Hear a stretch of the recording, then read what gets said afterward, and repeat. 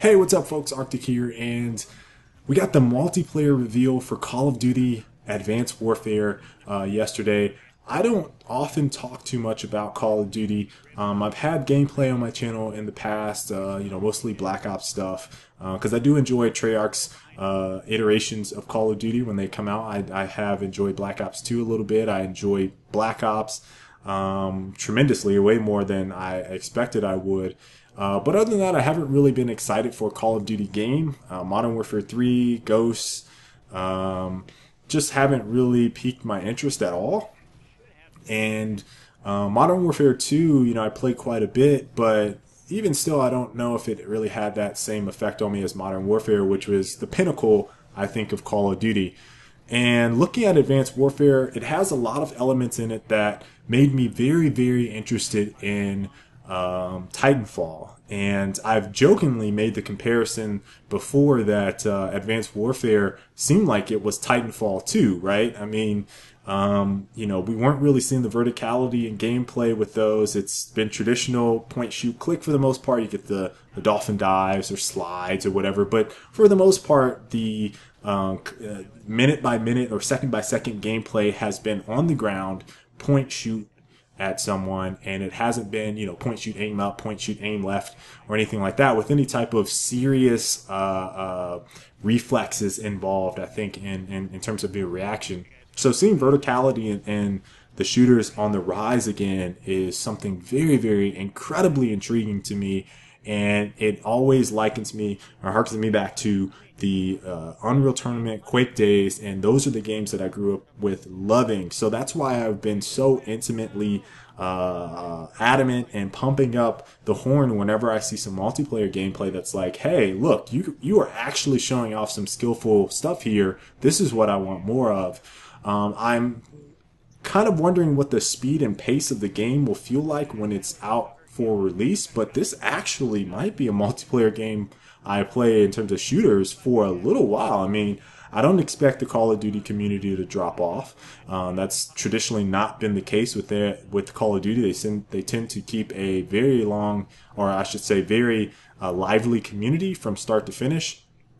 And I don't expect them to not have content and a lot of content for the maps, or for, I should say, the total DLC involved. They seem to support that for quite a long time, whether it be maps or decals or whatever, weapon skins. And, one of the things I think a lot of people were knocking on Titanfall with was content. They're going to have a single player campaign, which I think is going to be something that is going to be tremendous because, like I said, I haven't finished single player in who knows how long. And they're going to have a lot of weapons, which was something that people didn't really like about Titanfall. At the same time, a lot of the weapons that we're going to get are going to feel just slightly different than the other ones.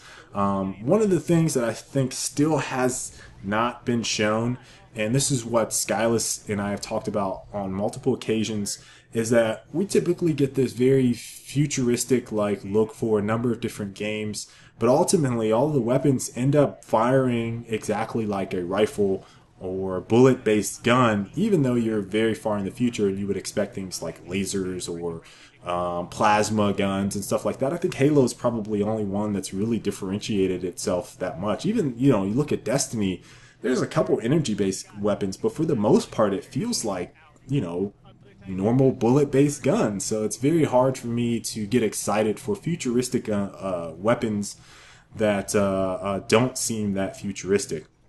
And I kind of get that they want the player to understand the resemblance, I think, of familiarity with the weapons. So, I don't feel like they can go too wild and crazy just because people might not know how to use it or might not be able to relate to it. That seemed like that's a big deal.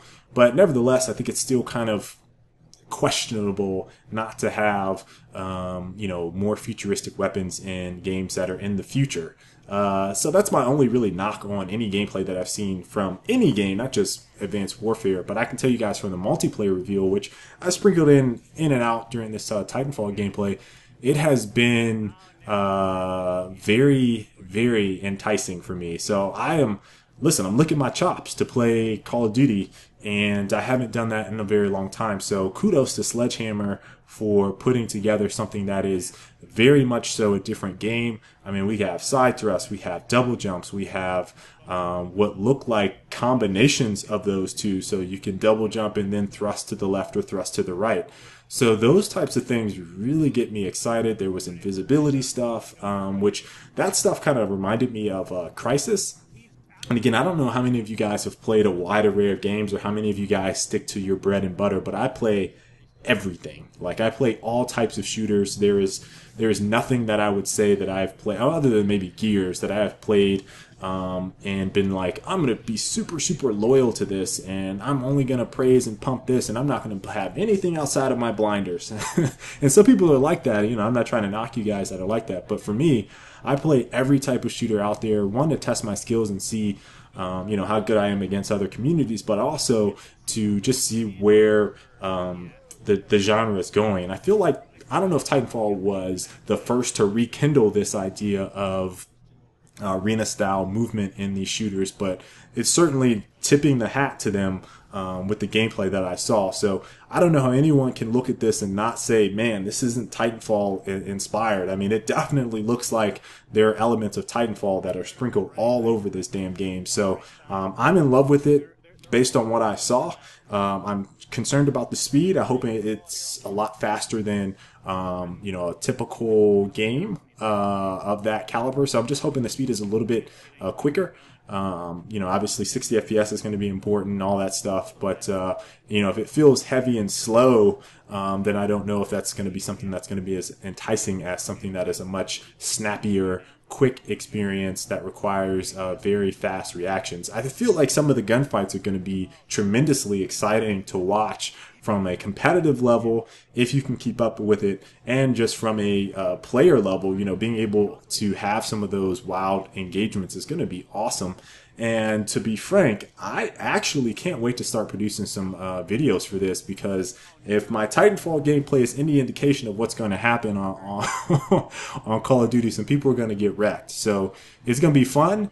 I'm excited, and I am surprised that I am excited. So I hope you guys enjoyed this Titanfall gameplay with sprinkles of Advanced Warfare's multiplayer gameplay in there. And until the next time, I will catch you guys later. Stay frosty.